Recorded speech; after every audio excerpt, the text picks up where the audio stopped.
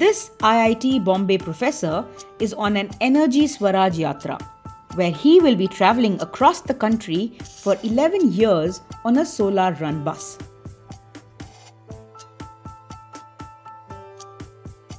Meet Professor Chetan Solanki, popularly called Solar Gandhi, who is building a movement for low carbon footprint life.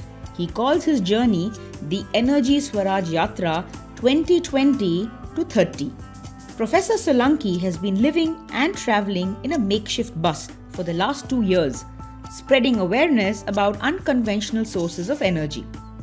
Currently on unpaid leave from his job, to date he has given more than 600 talks about climate change.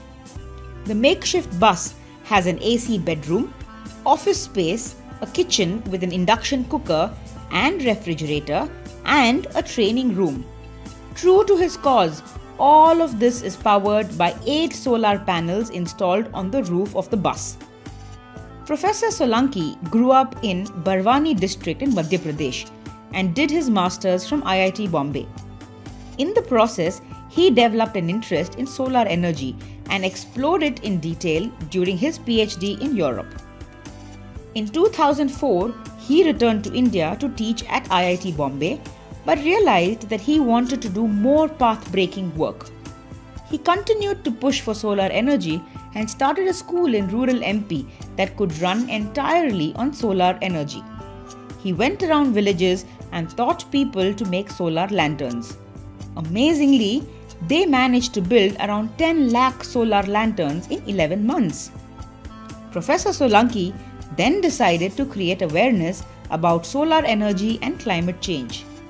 That's when he modified a bus that would serve as his house and embarked on this journey wherein he will not go home even once. While he continues to travel, creating awareness about solar energy and its applications and making people realize that climate change is real, Professor Solanki plans to travel the length and breadth of India at least 5 times in these 11 years.